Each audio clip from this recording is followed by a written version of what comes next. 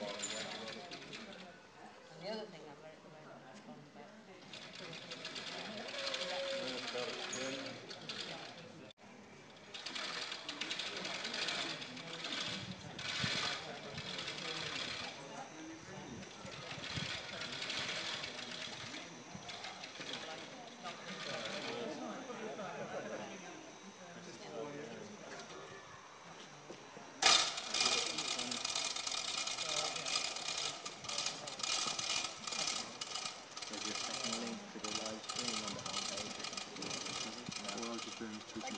Ah, okay.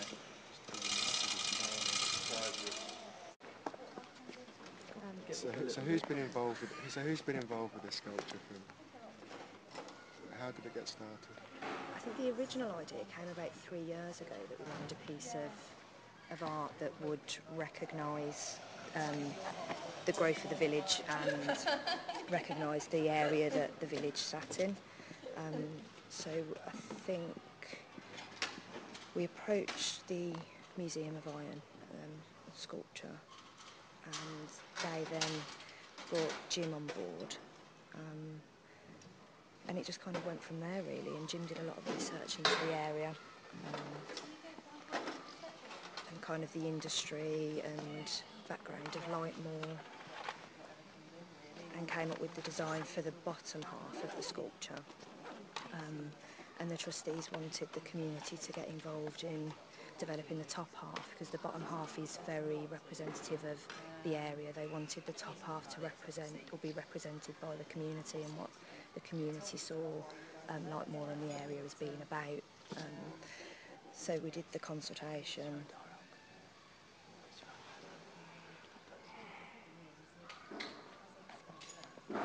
So yeah, so we did a basic consultation, and from there the school children got involved, members of the community got involved and gave us some ideas of what Lightmoor meant to them.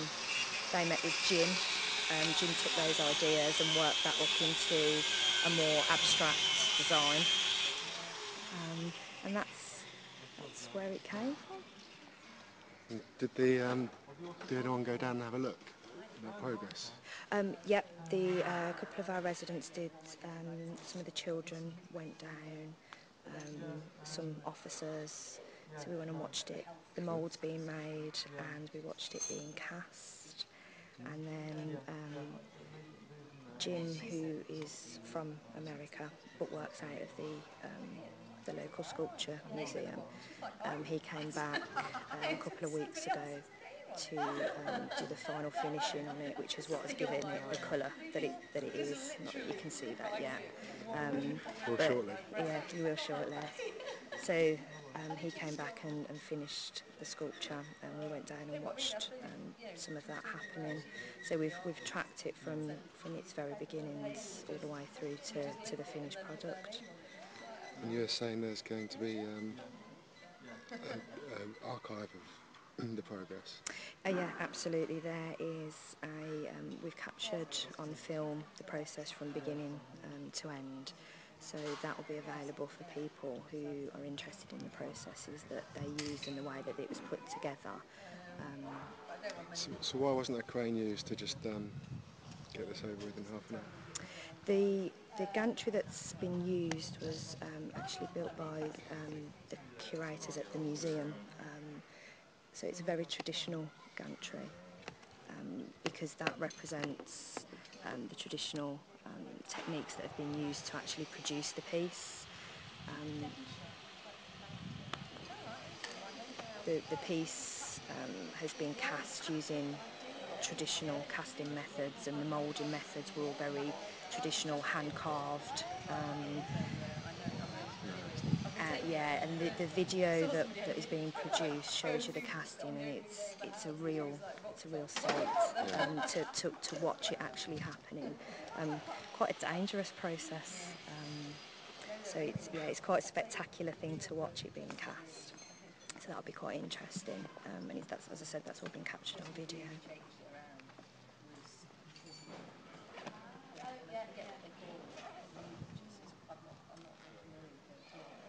I think they're just drilling the sculpture, aren't they, to the plinth at the moment, and then there's going to be a reveal Yeah, later today. they're fixing the sculpture to the plinth. They'll also be fixing 4 plaques, and the plaques are there to highlight what the sculpture's about, what the Unveiled Village Trust and the Lightmoor community is about. There's one of the plaques talks about the museum and Jim as an artist, and the other plaque represents the involvement that the community's had in actually designing and moving this piece forward.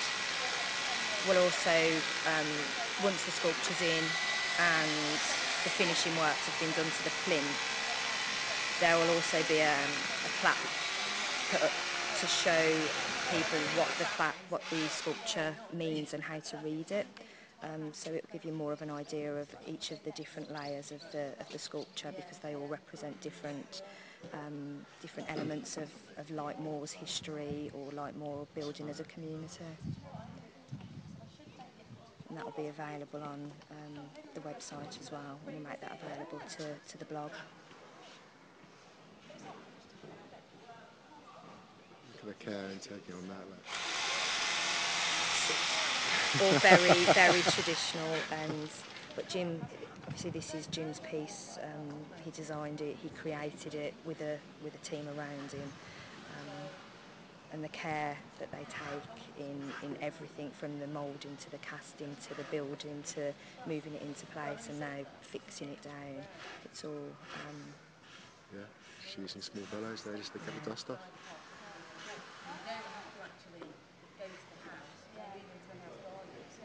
This is the sort of care when you went down and watched them building it. It was very, very meticulous, all very hands-on. No particular machinery used. It was all very much done by hand, and you can see that in the way they're fixing it. Thanks for explaining that, Becci. It's good to show people, because then they can realise how much effort and work's gone into the sculpture, and the care that's been put into it, from, as I said, from the initial design concept, the amount of research that Jim undertook to understand the area and its history, and to understand how the concept of the village came about and how it's going to develop in the future, is all represented in the sculpture. So, Leah, Courtney, Megan, did you take part in helping think about ideas for the top of the plinth, top of the sculpture? Yeah. And I guess that you were consulted with, what sort of ideas did you come up with? What Lightmoor means to us and what there is in Lightmoor. Yeah? Did you have the idea of like a tree or something? Yeah, like leaves, hands put together. Hands put like together. Yeah. And what was the leaves? They were different. There were different types. Yeah. Representing what they was. Because there's a lot of trees in Lightmoor. No, but And then big one in us. Yeah. I saw you do. I'm sure it was like different ages and different things that were happening in the village, wasn't it? It's the way that they connected. Is that right? yeah, it's great. Well done, guys. It's bet you can't wait for the reveal. Are you coming back out later to see the reveal? Yeah. Cool. Okay, awesome. Thanks, guys. Bye-bye. Could you say a few words for us, Jim, if you wouldn't mind? It's nice to see such a long process coming to an end. You've got a smile on your face. How does it feel then, now that it's finally been unveiled, put in its place? Feels good. It actually looks like I hoped it would, sitting in the square. And do you want to tell everybody here a little bit about what they can see? Basically what I told you before, is that what you're saying? I didn't hear that. Oh, right. Well, the whole piece is based on basically this piece of property that Lightmoor Village is sitting on. It's all based on the landscape and the industrial architecture that was found in the area. Starting with the bricks at the bottom were actually molded from bricks from the brickworks at Lightmoor and at Coburtdale that were found in the area. laid out in basically the same format as a traditional floor of an original brick kiln. The second form is based on the original Lightmoor brickworks that was just to the east of here. The next section up is based on what are called furnace hearths that were the bases for the blast furnaces for the iron that you would find in Lightmoor, Culbertdale, and Madeley. The next section up is based on iron rails that were used for the tramways that were, I believe Lightmoor was the first area to use iron rails for the trams rather than wood. And then the top form is front and back are based on the landscape of the area. The forward side here towards you is based on the Severn Valley and the Severn River, and then the waterworks that ran from Lightmoor that powered the Culbertdale Derby furnaces and then flowed into the Severn. And then the back side, the line work describes the original hedgerows that were found in Lightmoor, where the Lightmoor Village is now, which I come to understand many of which are still here and have been here since at least 1038 when they were first recorded.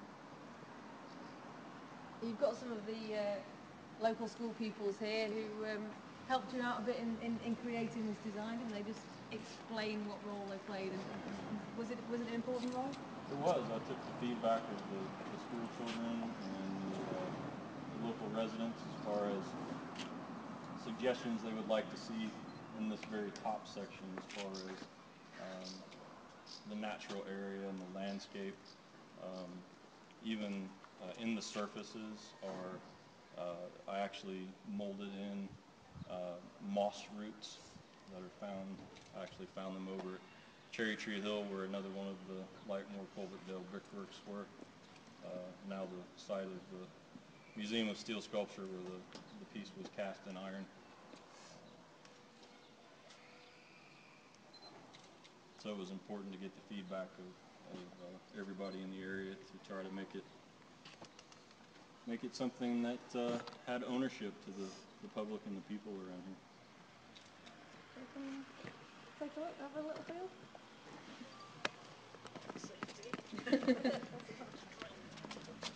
Round the back, girl. Round the back. You can see you with the moss.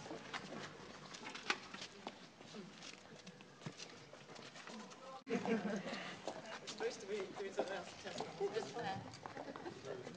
He's just getting his camera.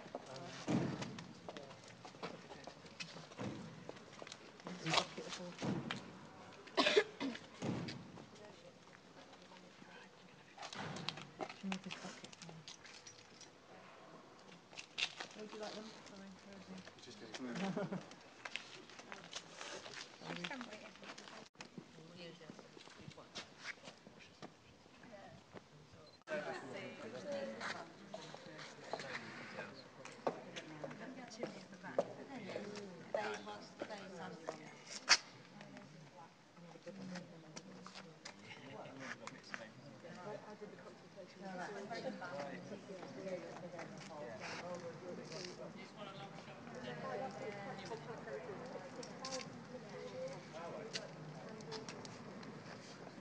Amazing colours, isn't it?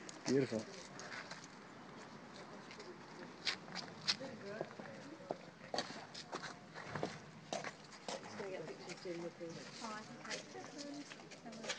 I'm wondering which way. It's so bright, isn't it? I'll take one for the front and one for the back as well.